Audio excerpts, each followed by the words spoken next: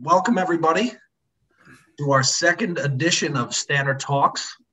On behalf of President Richard Karsten and Archbishop Molloy High School, we would like to welcome you to the Stanner Talk series. We would like to thank Mike Baxter, class of 2002, for taking time out of his busy schedule to be with us tonight. It's kind of in a busy time in Mike's life. I believe it's the middle of college baseball season, and Vanderbilt's kind of important. This is, as I said before, this is the second installment of the Stanner Talks. The Stanner Talk series is designed to have our amazing alumni offer us insight and perspective into their very interesting careers. My name is Matt Rosati. I'm the Alumni Development Officer here at Molloy. In my former career, and as I said the last time, many pounds ago, I was a professional baseball player like Mike.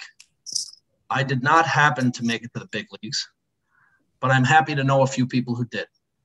Mike is a great guy, a true Stanner, and we're very excited to have him with us tonight. A quick rundown of the night. We're just going to have Mike say a quick hello, and we're going to dive right into general discussion and questions. We will conclude the night with some questions that you, the viewers, had submitted. If during the event a question pops into your head that you want to ask Mike, please submit it in the chat box, and we'll try our best to get to it. No guarantees, though. So let's go ahead and start. Mike, thanks for being with us, and we're very excited. Thanks, Matt. I appreciate it, man. It's good to get on with all you guys. Appreciate everybody coming on tonight as well. It's really cool that everybody wants to come on and talk some baseball. And like Matt said, if you guys have any questions about whatever, just put them in the chat and we'll try to get to them. I got nowhere to be. Absolutely. I think they really just wanted to sign on and see two bald guys have a conversation. So, Mike, we're going to cut out just where you grew up. I mean, obviously we know where you grew up in Queens, but what made you choose Molloy? What made you choose Molloy High School?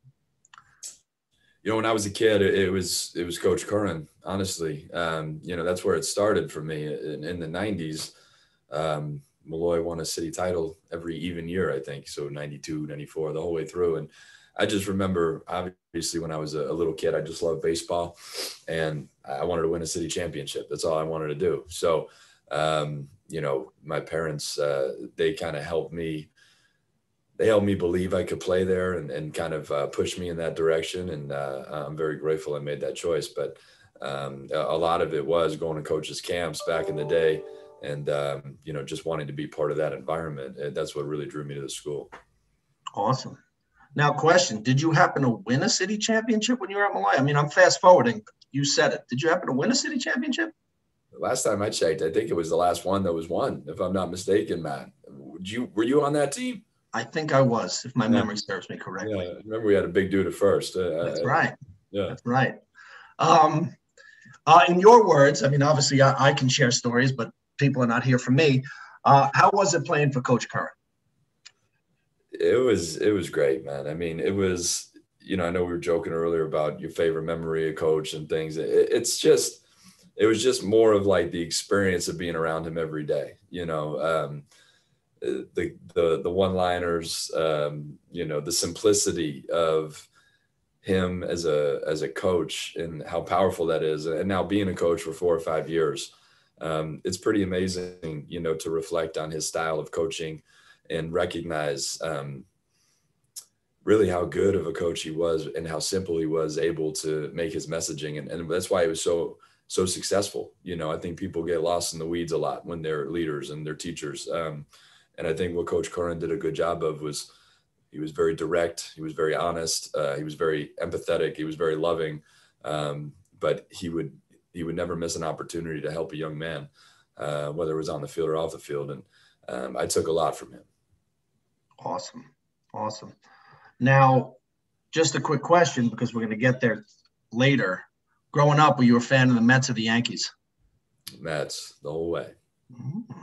Very nice. Yeah. So after Molloy, where did you go to college? I went to Columbia in Manhattan first. I went there for 1 year. And then I transferred to Vanderbilt for a couple of years. And then I signed as a junior. So I came back to Vandy and finished my degree probably 4 or 5 years into my career. And I've kind of made Tennessee home. So I've been living in Nashville since 2005, kind of full time. And when I was playing for the Mets, obviously I'd be up there for the spring, but Nashville's kind of become home for us, my family and I down here. Great. That's great. Now, just to dive a little deeper, a lot of people, one of the things that we say is that just to offer some insight. So obviously you said you went to Columbia and then you transferred to Vanderbilt. How did that process happen? Because I'm sure there are a lot of younger high school players that are on here. How did that process happen? How did you went to Columbia and how did you go to Vanderbilt? Well, the process of going to Vanderbilt kind of came through a mutual connection with our head coach here, Corbin, and an old summer coach of mine.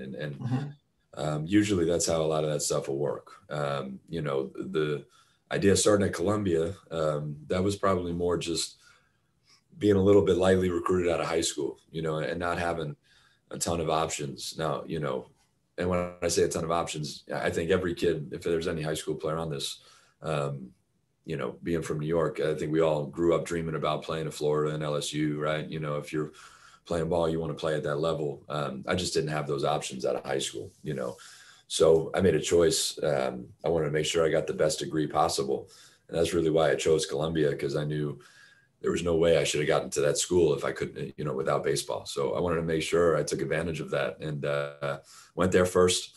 And then, while I was there, the baseball experience was good, but a lot of those guys, they went out and got internships in the summer, and I wanted to play in Cape Cod. I wanted to play. So the baseball aspect was just a little bit behind for me. And, I was very fortunate. I think when I jumped over to Vanderbilt, it was much different than where it is today. That program, they were just really kind of restarting. It wasn't quite the national level program it is now. So the timing was right.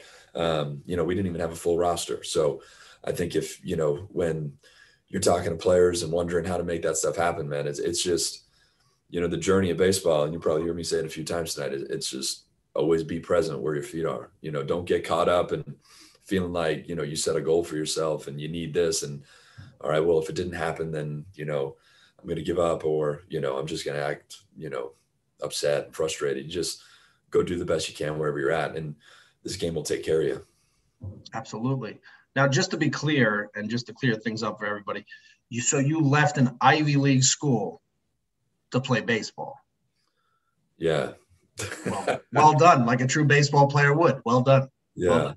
One of my professors, I had to get my application. I had to get a letter of recommendation from this professor. He was a lawyer, and he was teaching this class, Literature Humanities at Columbia. Everybody had to take it. And I remember getting lunch with him, and I was saying, hey, I'm going to transfer. Would you mind? I thought we had a good relationship.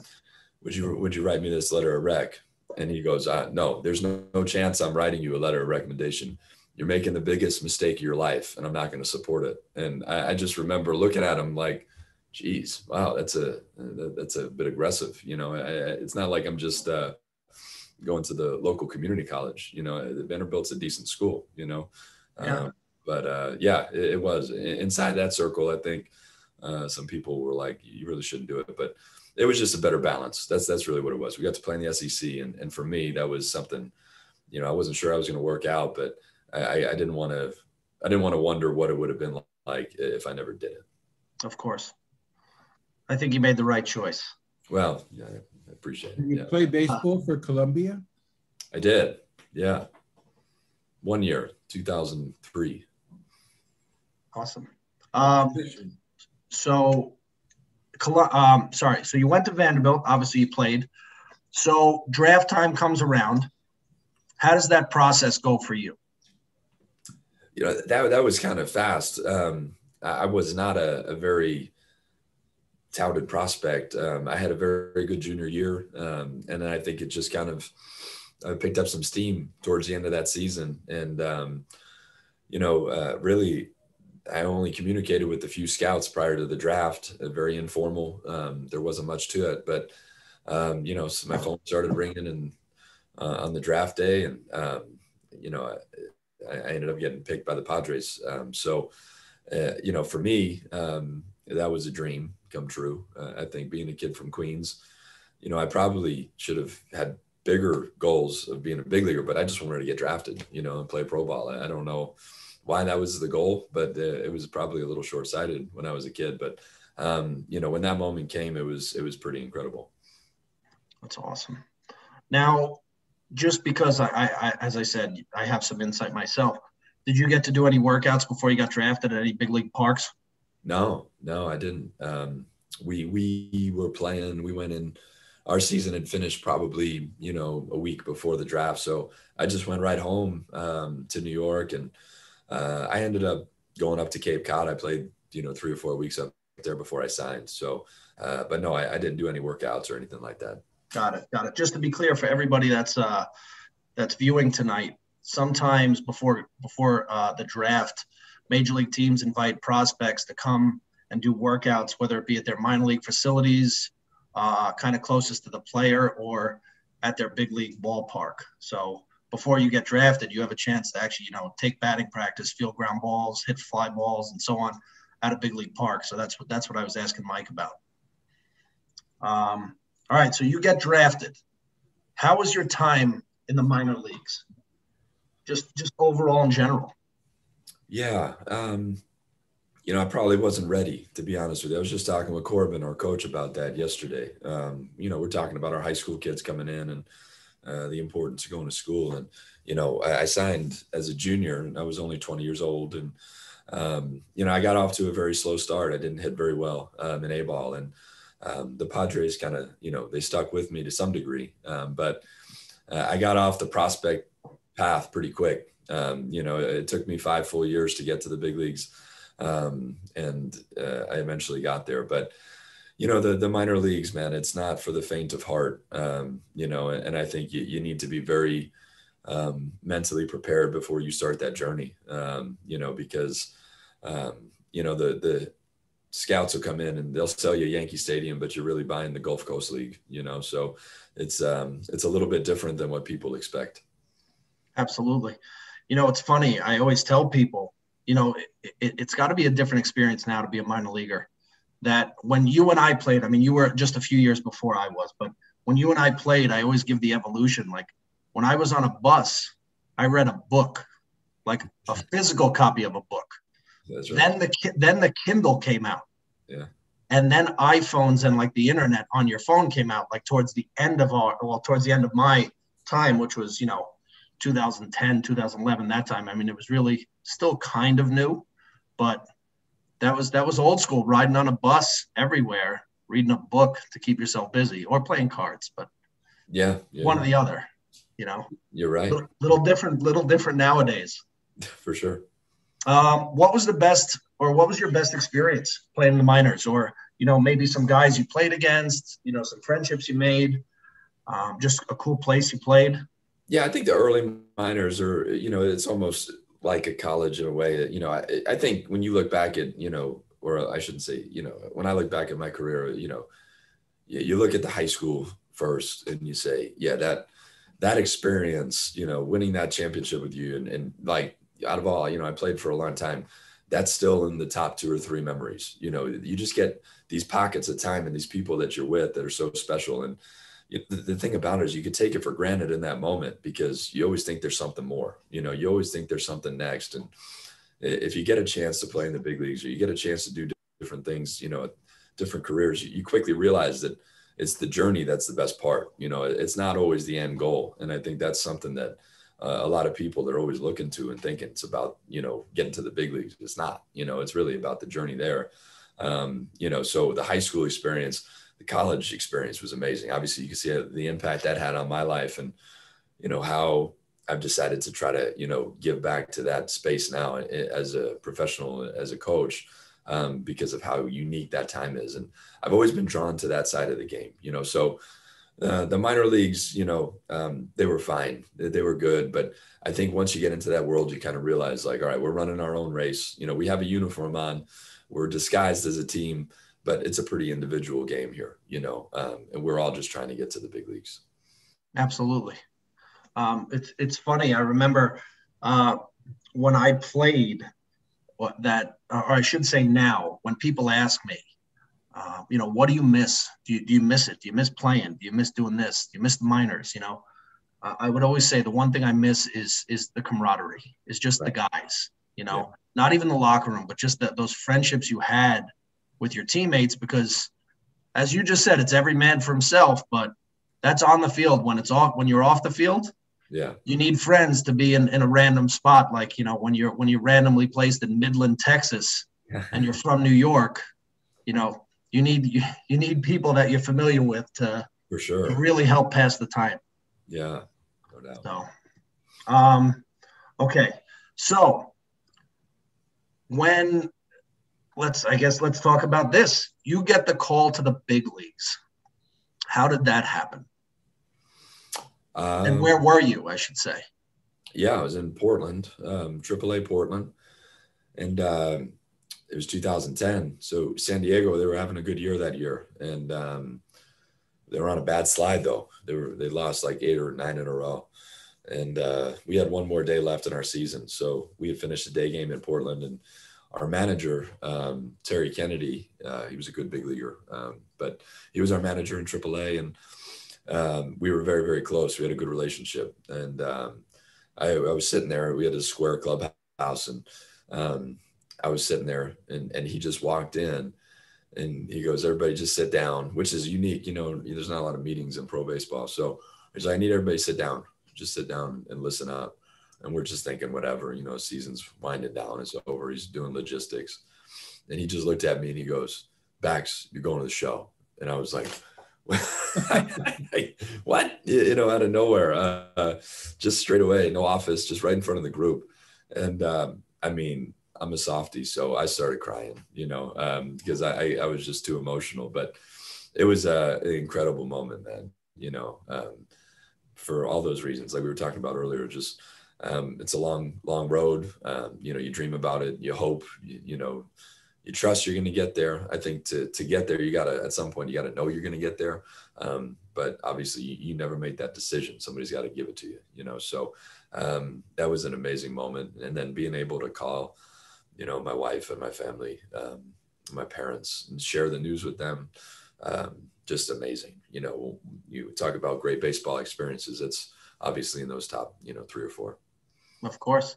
It's funny. I'm pretty sure every minor leaguer, whether they can cash it in or not, has dreamt up that scenario in their mind and how it's going to play out when they call their parents. I had it all in my mind, like, hey, this is what I'm doing. If I ever get to make that call to my parents, this is what I'm doing. So I never got the chance. But at least I'm happy that you did. And I'm sure your father and mother were very excited. Yeah. Anybody on this call that knows my parents, they know my dad was pretty happy. So of course. All right. So when you get called up, did you meet them on the road? Did you meet them at San Diego?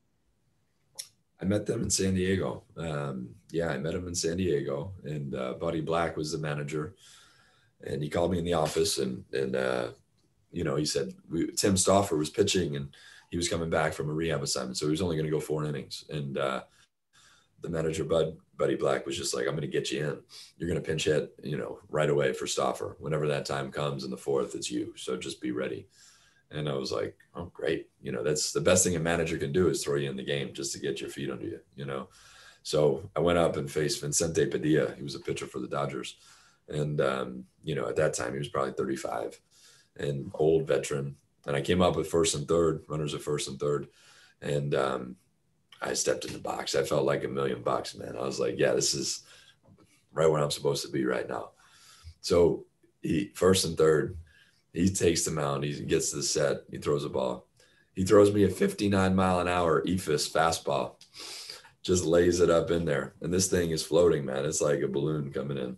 And I remember this ball comes out of his hand, and I'm like, I'm going to hit a home run. And I take the biggest swing, and I pop up to the second baseman. That's perfect. The perfect major league debut. That's it. One pitch, 58 miles an hour, runner at third, less than 2 outs, F4. See ya. That's awesome. Yeah. That's awesome. So just to dive, as I said, at the end of it, we're going to dive into some questions that were submitted by everybody else, that were submitted by the viewers and those who signed up. But just to fast forward a little bit, your time in San Diego, do you have anybody, any teammates that that you really formed a good bond with, or just some pitchers or whoever you faced that you're just like, all right, this guy's the real deal. We'll get to the Mets in a bit. Yeah, it was more the minor league guys. Gotcha. That draft class. So it was funny. I don't know, if you saw, or anybody on the call. This guy Sean Kazmar, he was kind of a story this week in the big leagues. Sean and I came up together and played a lot of minor league ball together. And he actually got up to San Diego in 2008 for like 10 games and then never got back. But he's played since. He got called up by the Braves 2 days ago. So right. He's 36. It's amazing. Will Venable is the bench coach now for the Red Sox, and we were roommates and very, very good friends. And Chris Young, the GM for the for the Rangers now, and we all kind of came up together and played together in San Diego. So there's a lot of good friendships that came, from that initial kind of group of guys that worked their way up together. Awesome. Okay, so you're in San Diego. You get traded to the Mets. How does that go? Yeah, I got outrighted, so basically released. I got hurt in camp, so I debuted in 10, and then 2011 I was in camp with them, trying to make the team, and I dove for a ball in Tempe, and I tore a ligament in my thumb, so I had to have surgery. So I missed the first 2 months of the year, and I was on a rehab assignment in Lake Elsinore, and I got a call that I got picked up by the Mets. So that was wild, obviously bittersweet to some degree, because it meant that San Diego was letting me go. And I've been with that organization for at that point 6 years, but not very bitter when you hear about the Mets on the other side of that sentence, because I said, well, this is pretty wild. All right. So the Mets claimed me, and I was on a red-eye flight that night to St. Lucie, and took a physical. And my wife, she was stuck in Southern California with our dog and our Jeep. So she packed it up, drove cross country back to Nashville. And, I kind of went out to St. Lucie, played a couple games there, and then went up to Buffalo for a few games. And then I think 3 guys got hurt on one day. I think Reyes, Wright, and somebody else got hurt. And then I ended up getting called up, which was wild, So you're saying the Mets' historically bad luck benefited you? Oh yeah, for sure. Yeah. Perfect. Yeah. So just just some insight. As I said, one of the things about this is just providing some more insight that the normal person cannot read in the paper. So before we get into the details of the Mets and your time there, how is travel in the big leagues? How does it work? So if the Mets are traveling or a big league team's traveling, do you guys just walk in the front door at LaGuardia and just kind of hop on a flight? How does that work? Yeah, they got it boxed out pretty good. We'll take the bus out onto the tarmac, and we'll fly out of the private side of the airports, and they take care of you. They do. I would say from a experience standpoint, probably the travel is really what brings the big league teams together. I think guys are enjoying their time on the plane, and obviously I think not most now, the league is young now, but a lot of guys have family, so when you're home, you don't really socialize as much. You're kind of hanging out at the ballpark, you go home, you see your family, you do everything. But on the road, you spend more time together as a group. It's more of a team dynamic. So the travel is definitely very enjoyable, and it's definitely first class. They do it right. You don't have to wait in the TSA checkpoints by any means. Gotcha. Now, what about hotels on the road? How did that work? Did you guys what are some of the hotels you stayed at? Did you stay in the Holiday Inn Express? No. No, that was nice. Yeah, they took care of us, man. It is what it's cracked up to be, from awesome. A luxury standpoint. It was it was a pretty special time. Gotcha. Now, big league meal money, is that a thing? Or is that just a is that just in spring training where you got paid, to be on the road, you got some meal money on the road? No, yeah, we got a per diem. They've actually, they've lowered it significantly in the last, I think 3 years with the new collective bargaining agreement. But yeah, it was, you would get a per diem, but you would pay dues to the clubhouse. So when you show up to the clubhouse, it was pretty much $60 just to walk in the door every day. So, some of your per diem would go there. But a lot of times the older players would kind of take care of the younger guys. There's a lot of that inside of that game, with seniority and some of the bigger contract guys taking care of the younger guys. So it's a unique space that way. It's pretty neat that way. Absolutely. Now, just to be clear, everybody, to clarify, dues in a clubhouse, what Mike's talking about is, if you're a visiting player, even in the big leagues, minor leagues, you have to pay dues to the clubhouse because they provide you with food. They provide you with a whole bunch of, drinks, all these different items, and that, you actually have to pay for it. So even as a big leaguer, you have to fork over some money on the road, to be taken care of in the clubhouse. Yeah, but they do it right. It was nice. Yeah. As much as I hate the Yankees, I tell you, the Yankees, they took care of you right. Wow, 26 championships. Wow. Now, one of the things that people talk about sometimes that they want to ask about is kangaroo court. Did you take part in that? Did the Mets have it? Did the Padres have that? I'll explain people what that is. Kangaroo court is kind of like a check system for players. Players kind of like write each other up when they make, like a silly mistake, or they commit a foul as far as baseball terms is concerned.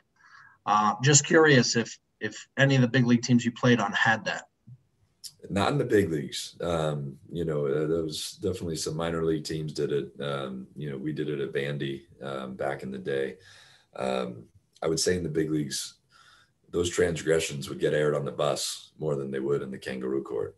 So a lot of times when you land and you get on the bus to go to the hotel, that's where the rookies would get up front and story time or song time. So a lot of that would kind of get hashed out on the bus. Right. Awesome. Now, just to correct myself, because I got 3 text messages in the time I said 26 world championships for the Yankees. It's 27.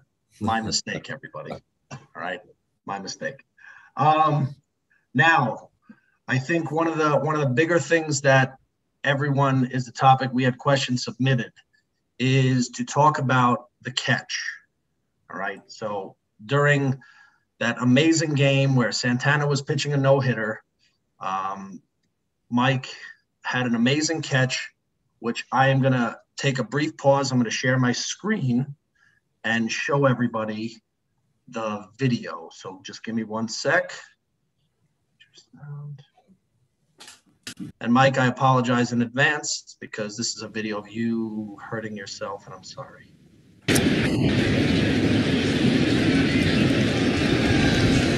3-1 coming to Molina. And a fly ball deep left field. Back goes Baxter onto the track. He makes the catch! What a play! And Baxter may be hurt, but he hangs onto the baseball. The umpire's coming out there, and he just now singles out because Baxter has not yet shown the ball, but he is shaken up after hitting the fence. I think he hit his shoulder pretty hard here, obviously. He crashes into this wall. Yep. Yep. Head and shoulder, perhaps. But in any event, Baxter makes a wonderful catch to keep the no-hit bid intact. What a play. Selling out for this play is Baxter. Well, he knew what was at stake. And Stop it right there. Sorry. Bad timing. So tell us about that. I mean, obviously, if you're a diehard Mets fan, everybody remembers that. What was that game like? What was that catch like? I mean, can you just walk us through it? The game was sloppy. It wasn't your traditional no-hitter. Sorry. Johan, he was kind of erratic. He had 4 or 5 walks. So it wasn't one of those games. We've been part of no-hitters on occasion, and sometimes you get a sense that, this guy's locked in. And this was a little bit of more of a messy one where, you look up in the fifth and you not even realize it, So that play happened in the seventh. And that's usually that point in time when you're in a no-hitter where it starts to kind of get somewhat real, but it's not quite like pressure packed yet. The ninth is when you're kind of shaking like a leaf out there, like, you got to make a play. The seventh, you kind of feel the energy. Now you can feel it in the stadium. The crowd knew for sure, and there was definitely some electricity in the stadium, but it was still kind of that sweet spot in the game where you didn't feel, you still had quite a long way to go. So, Yachty hit that ball pretty good off the bat. And, I got an okay read on it. And, out there in the outfield, balls that are going to be homers, and then, balls you can't catch. That was a ball that should be caught. And you take a read on it, and really, I kind of tripped at the end. I think more than anything that I just couldn't brace for the wall. I kind of stumbled a little bit and just couldn't take any energy off that. So ran into it and, kind of knew I didn't know what I had heard, but knew I was injured kind of, right away. Gotcha. Now, what did you injure exactly? So I separated my clavicle and my sternum, and then fractured the top three ribs where they connect to like the sternum. So just kind of like a straight line right here on the right side of my body, even though I hit on the left side. So it was kind of like I went in, the energy from it just kind of like went through the right, right side of my core. Anyway, it just took a little while to figure out what it was, because it was, a strange injury. Absolutely. Now, I have to touch on it because it was submitted about 1,000 times. For saving his no-hitter, did Johan, give you something? The unwritten rule in the big leagues, did he take care of you? Did he do something? It ended up no, but partly for this, when I got hurt, when you get hurt in the big leagues, you just kind of disappear, so I was around for 4 or 5 days, and then when the team hit the road, I went down to St. Lucie and started like a rehab. Johan would pitch once or twice more, and then Johan got hurt. So I don't think we played another game together as Mets because he started, I think he did his Achilles after that. And he might have had another shoulder. So we never really, it wasn't like we ran out of string together and we were on the same team. So it just didn't connect that way. No, we didn't. And, but we do have a cool, the memory is pretty cool. That's awesome.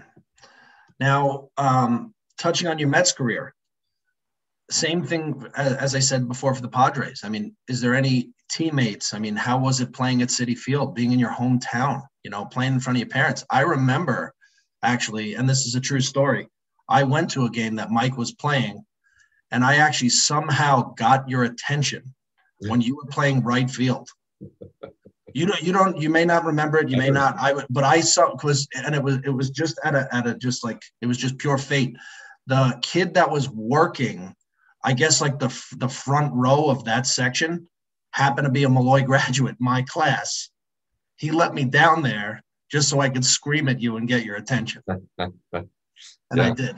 That's what's cool, man. That's what's cool about playing for the Mets. It's like I said it earlier, like, this game will take care of you. It will give you fulfillment. It doesn't mean you're going to be, a great big leaguer and free agent, and multimillionaire. It's not about that. It's about the fulfillment of it, and I think if you treat the game right, you walk away fulfilled. And, for me, it was like playing for the Mets.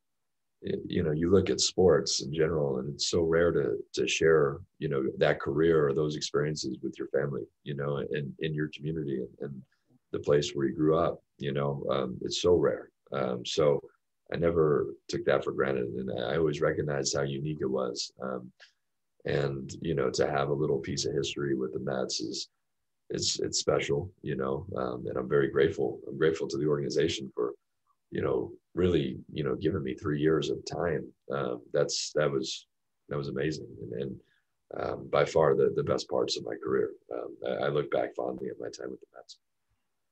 For curiosity purposes, how long was your ride from the house you grew up in to to City Field? Oh, it was 5 minutes, man. Yeah, super close. Yeah, we were in Whitestone, and I mean, it's just 5 minutes away. So my mom would drop me off my first year. She dropped me off at the field. My dad would take me home like I was going to Molloy. That's awesome. Yeah. That's awesome. Imagine as a parent dropping your son off to a big league game so they can play. That's awesome. As your time as a Met, any pitchers you faced? Any guys that you thought were, again, as I said with the Padres, unbelievable? Yeah. I mean, Terry Collins let me hit against Chapman one night, and I thought he was out of his mind. I don't know what he was thinking about. I was walking up to go hit off Aroldis Chapman left on left, pinch hit. I'm like, Terry, what in God's name are we doing here? Like, this is not a good matchup, But yeah, Aroldis was a beast. And, before he died, Jose Fernandez was going to be an incredible talent. He was a young superstar. I got Roy Halladay on the back end of his career. Roy was amazing. He was fantastic. Zach Greinke, he's still going. You look at some of these guys, you look at Justin Turner. I mean, look at what Justin Turner, we were great friends in New York, and you look at how he, reinvented himself as a player. It's a testament to, the brilliance of some of these guys to be able to stick around in that league for 10, 15, 20 years and have different versions of themselves. It's a very difficult league to do that in. Absolutely. Just to share about Roy Halladay, I mean, obviously, because I was with the Phillies, when we were in minor league camp, spring training, obviously, just like most of the teams, right next door was the big league camp, and I would show up at about 7 or 7:30, and Roy Halladay would be running what they called complexes, which is he would run the outfields of all the fields because they were all connected. At 7:30, he would finish his run at 8 o'clock, and it would be 3 hours. So he was there at 5 a.m. to do it. And this is no joke. This is no exaggeration. He would do a 3-hour run. In fact, he would get there so early, they just gave him the keys because no trainers wanted to be there that early. And he would be done with his day before everybody came. Yeah. Like those were his off days, the days he wasn't pitching. Yeah. He would be done with his day before everybody came. And I just used to call the guy a machine. No, yeah. I mean, Hall of Famer. The guy's a beast, Yep. But yeah, that's what it takes, man. To that level of elite, those guys, they're pretty incredible. How'd you do against Chapman in that at bat? 3-2 strikeout looking. I was pissed. I fouled a ball off. I took a hellacious 3-1 hack and fouled one off, and then I went down looking. So at least you touched one. Yeah, I gotta live with that forever. That's awesome. So after your time with the Mets, right? What is your career? How does it go after that? Bounced around. I was on a deal with the Dodgers. The Mets released me, and the Dodgers claimed me. So Turner and I actually went to LA that same year, and I was on a major league contract, and Turner was on a minor league contract. And now I'm coaching, and he's hitting 35 home runs a year. So shows that they found the diamond in the rough on the minor league deal there, man. That was a big one. So I went to the Dodgers for a year. I was up and down with them. I didn't get a ton of time with them, and then I split a year up and down with the Cubs in 15, and then in 16, I signed with the Mariners. I played 1 year with them, and I got hurt. I got hit with a pitch in June, and I broke my wrist. And it's funny. I saw the X-ray at the emergency room that night, and the second I saw it, I kind of knew it was over. I was 32, and Diana was pregnant with our second child, and I just knew my time was up. So at the end of that year, I kind of worked out that off season, but I kind of set a pretty high bar for what it would take for me to sign another contract, and no team was willing to give it. So, I just decided to move on. And what did you move on to? I took a job with the Blue Jays in the front office for a year. I had an old teammate of mine. He's a farm director, and he got me in there, and I went down to spring training with them, and kind of learned about it. So it was kind of like a special assistant role, and I had my hand I was really learning more than I didn't have a ton of responsibility. I was just kind of learning which elements I liked. So I did some scouting, I did some player development, did some ops stuff, and then made some really good friendships in that office with some of the guys. And then that summer in August, Coach Corbin called me about this role at Vanderbilt. And, this was what I always wanted. I think if you asked me when I was playing, what is life like when you're done? What do you want to do? I would tell you, I want to be, I want to coach at Vanderbilt. But I know how hard that is. And, there's only 4 spots here. And obviously there's not a ton of turnover. And I didn't have any experience, that was a real thing too. It's a good conference. So, the pool of candidates is large. So I never, expected that I'd be able to land this. But, I think he tried to hire some head coaches, mid-majors that didn't really bite. And then, he's like, all right, let's do this. He took a shot on me. So I'm very grateful for that. That's great. I'm just, as you were talking, I remember when I was in Manhattan, just going back, and I had someone advising me at the time, and they told me that I should transfer to Vanderbilt and that they could do it. Right. And I was like, okay, like, why would I do that? Well, they're like, well, you'll be playing behind the #1 draft pick, which he will be come June. Big lefty. I said, okay, I'm a very loyal person though, so I don't think so. Well, it turned out to be David Price. Right. And I stayed at Manhattan. Yeah. That was that New York pipeline down in Nashville, man. Real smart call on my part. No. So now you're at Vanderbilt, okay? Obviously, Vanderbilt just made the news a few weeks ago with Al Leiter's son, right, pitching a no-hitter. How was that?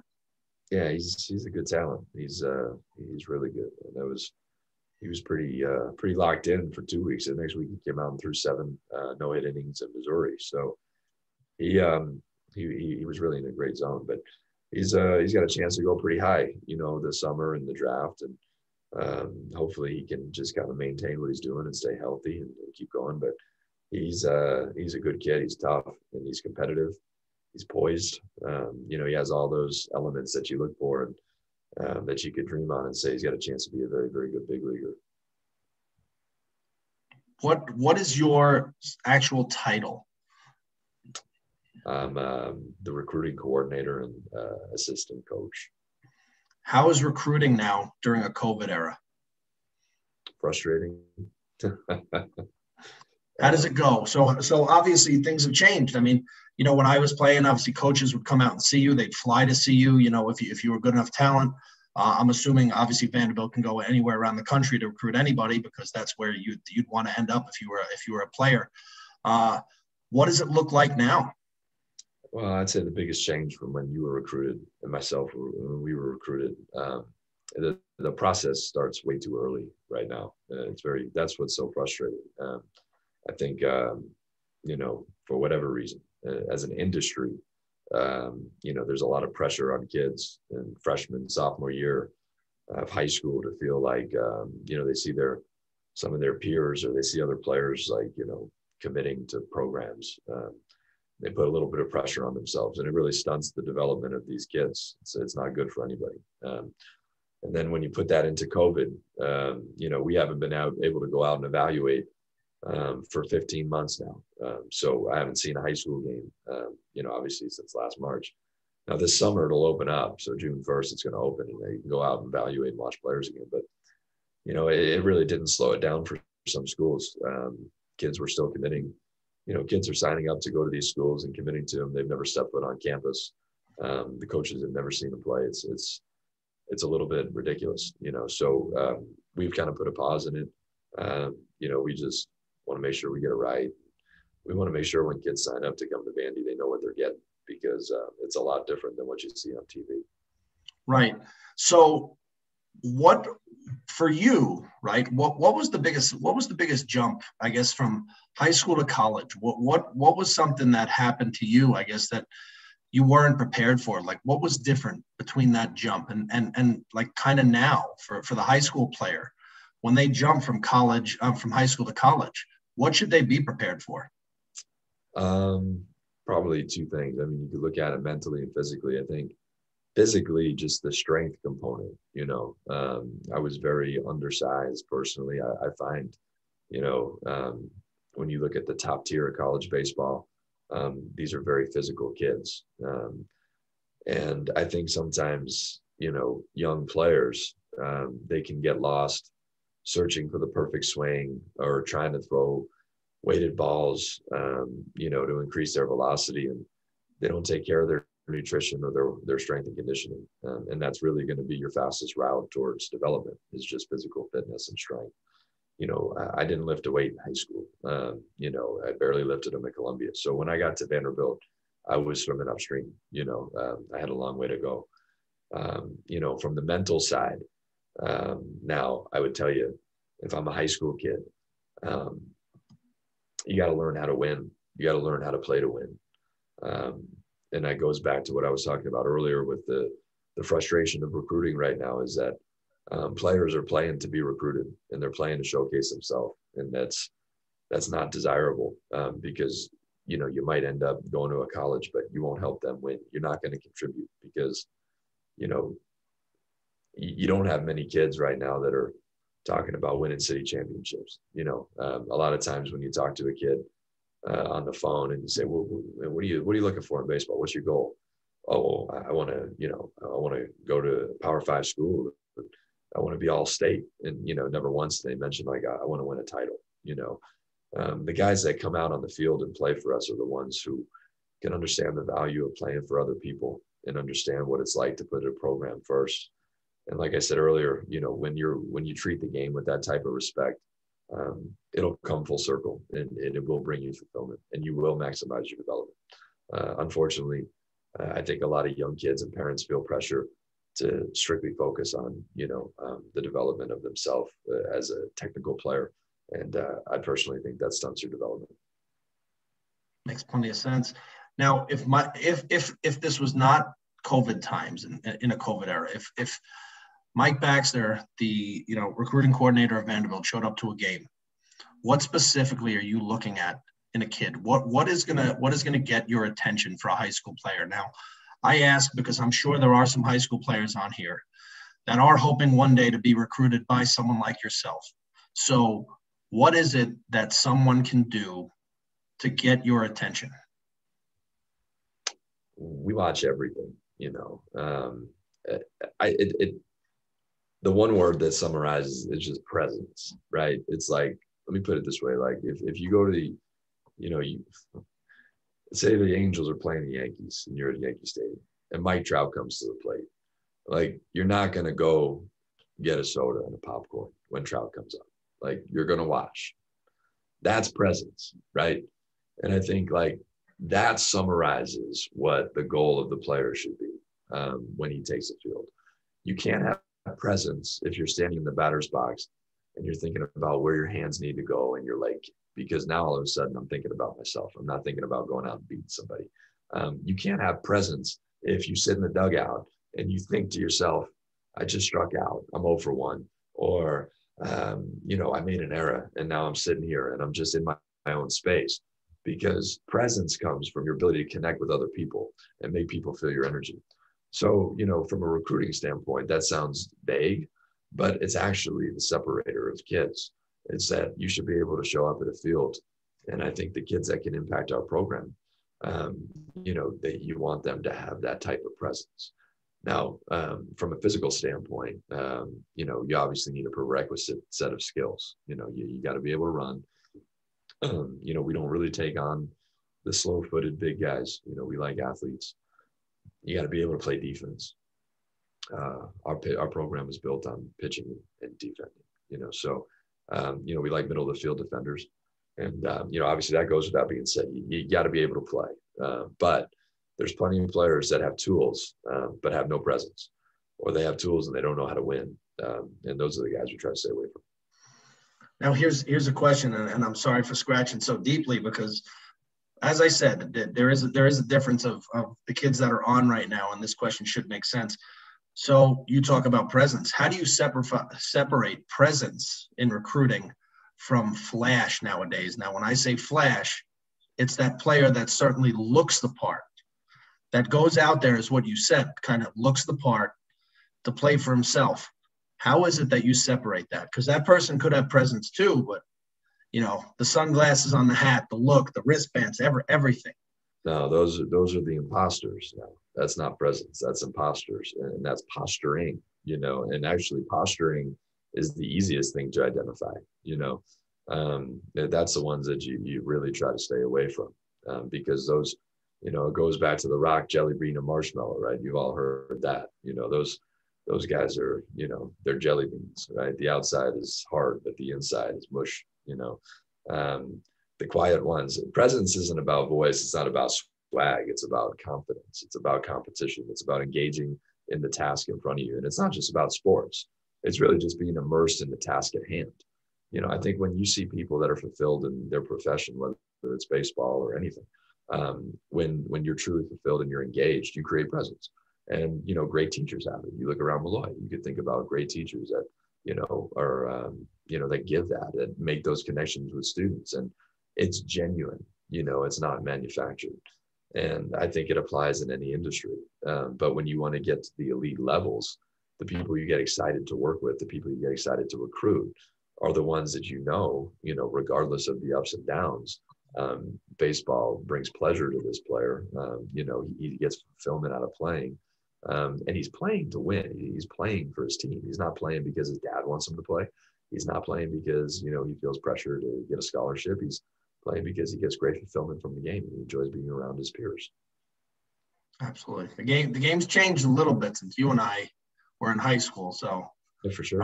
I wanted to make sure that everyone understands your viewpoint from one of the best baseball schools in the country. So I appreciate you sharing. If you don't mind, we're going to move on to some questions that were submitted by our registrants. One of the questions, John, from the class of 1990, just staying on the kind of on the current topic, is what advice would you give a Molloy junior considering college choices and considering to play baseball? Yeah. In college. Yeah. The first thing I would tell you is there's a college to play for. That's the first thing. If your goal is to play college baseball, you can make that goal happen. What you got to make sure you do is find the level and find the program that's going to give you the experience that you want, that's right for you. When you can put your ego aside as a player and you can recognize that, like I was talking about earlier, it's not about, you don't have to be at Vanderbilt to be a successful college baseball player. That's not what it's about. It's about the experience and the journey and getting a chance to keep playing. And if you can focus on just keep playing, you're going to get your fulfillment. You're going to feel good about it. A lot of times people put pressure on themselves to say, I want to be a D1 baseball player. That means nothing. It doesn't matter. There's tons of great Division II schools and, junior colleges and obviously D1 schools. And it's all about getting into an environment that fits you, So the advice I would give is to try to get objective feedback from people around you, try to find a coach. That's what Coach Curran was great about. He would shoot you straight. I remember walking in his office and I had a letter from Miami and I put it on his desk because I needed him to sign something or write a recommendation. He goes, "Yo, Miami, you can't play in Miami. What are you thinking about? You need to go to St. John's or somewhere like that." He was right because I wasn't ready. I wasn't. And if I went to I didn't have the opportunity to go to Miami, but if I did go to Miami, I probably wouldn't have played, So I went to Columbia and I played. And when I was at Columbia, I fit. It was right for me. But I always wanted more, But if I was a slave to that and I didn't recognize I wasn't ready, I would have went somewhere else and sat the bench and not played. And then it probably would have changed the course of my career, So the first thing I would tell you, find somebody that can give you objective feedback about where you fit. And don't take it personally. Say, okay, great. All right, now out of this bucket of schools, I want to go to their camps. I want to get in front of them, right? I don't need to go to showcases and all this nonsense. Find the targeted schools that you like. And then once you know what schools you like for those reasons, try to connect with the coaching staff. And if they have some camps, go to the school camp directly. It's going to show an incredible amount of interest from you to the school. And, you know, recruiting it's like dating. I mean, it's a two-way street. So, you know, if you're at a mid-major school or you're at a smaller school and you're finding a good player that has great interest in your program, it's going to spark a ton of interest from that coaching staff as well. You know, so don't be shy with your interest in the program, you know, and don't hold yourself to some standard that you feel like, I have to be at this certain level. I need to do this. No, go to where you're wanted, go to where you fit, and then be very present when you're there. Learn how to play, and you will get more opportunities if your skill sets provide them. Awesome. Just going back, I mean, you and I already spoke, and you addressed it earlier.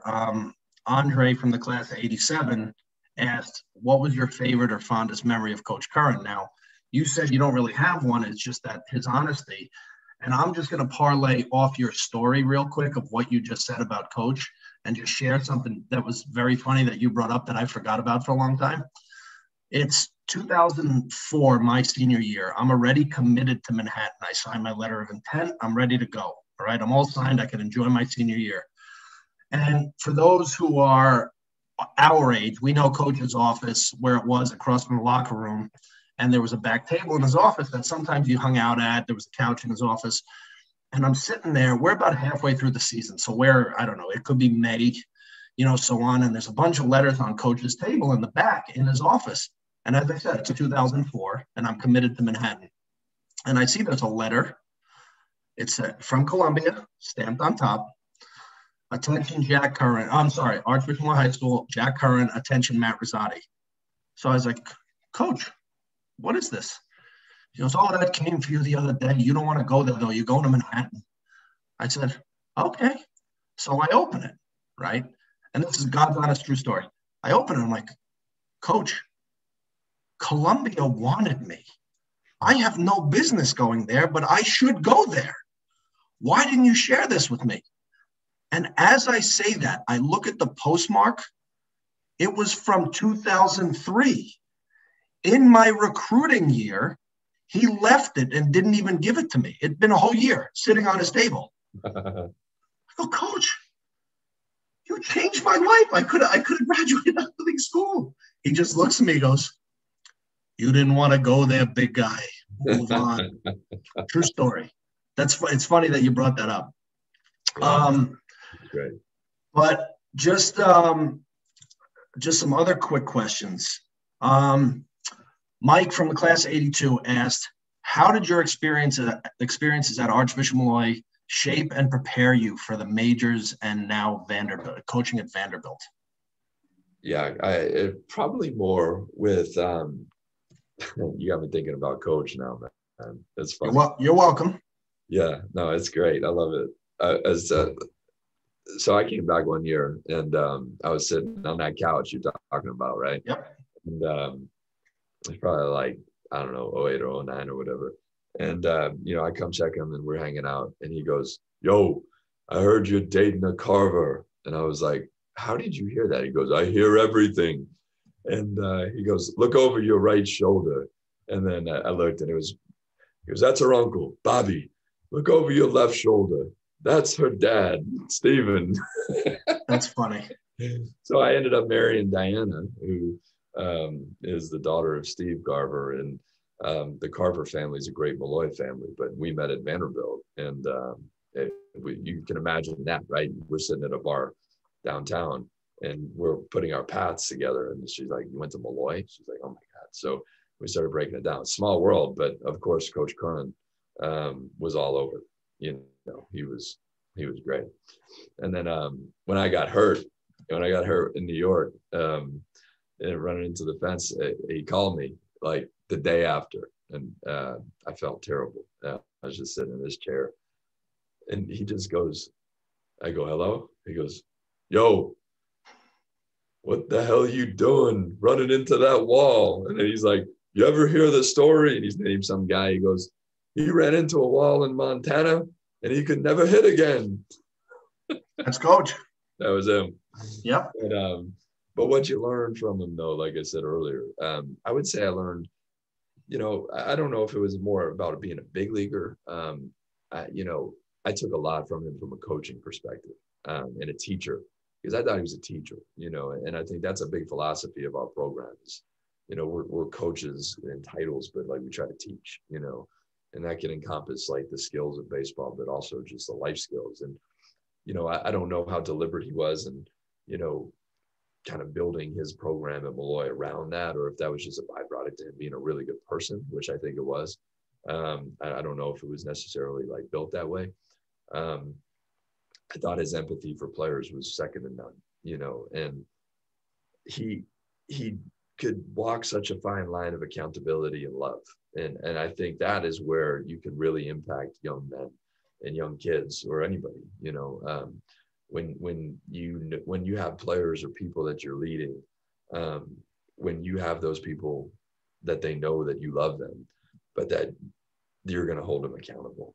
To me, that's the gold standard of leadership. And I was very, very lucky to be around him because he did it so naturally. And that's why so many people loved him. He was such a special, special person. But the simplicity of his message every day, there's so much power in simplicity, and unfortunately, sometimes in the modern world of sport, people get lost in the weeds of technique and technical status. And, Coach Carr was amazing at being spot on with simple messaging. And that's why he was so successful. Absolutely. Couldn't agree with you more. Now, this question will probably conclude the night. I can't thank you enough, Mike, for really, spending the time with us. I believe that you offered some tremendous insight to everybody. We covered everything, your high school, the big leagues, the minor leagues, everything. You gave us some really, really great background information that, as I said, and I always reference it, that you can't read in the newspaper. So I can't thank you enough. And I'm purposely leaving the hardest question for the end. This question was submitted by Paul, class in 1983. It says, I know you're a Whitestone guy. Do you have a favorite Cherry Valley sandwich? Yeah, TCS with bacon. That was my go-to. And I live 4 blocks from Cherry Valley. So I haven't had it in a long time. But now that you got me thinking about it, I got to get it back on my list because that was money. We'll figure out how to get one down to you. All right.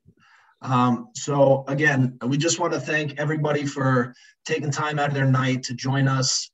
Mike, again, thank you so much. On behalf of Molloy and President Karsten, we can't thank you all enough for being here. And as we've said, stay tuned. Stanner Talks 3 is being lined up and planned as we speak. So, Mike, we wish you a great rest of the season, health, and we just hope you guys win it this year. You're lined up to, so don't let me down at least. We got a long way to go for that. We got a lot of questions we got to answer here, but I appreciate you doing this, Matt. It's good connecting, and anybody that took the time to be on the call here tonight. Feel free to just reach out if I could help you guys with anything. But I appreciate you guys coming on and just talking baseball. I always enjoy that. So thank you very much for putting together, Matt.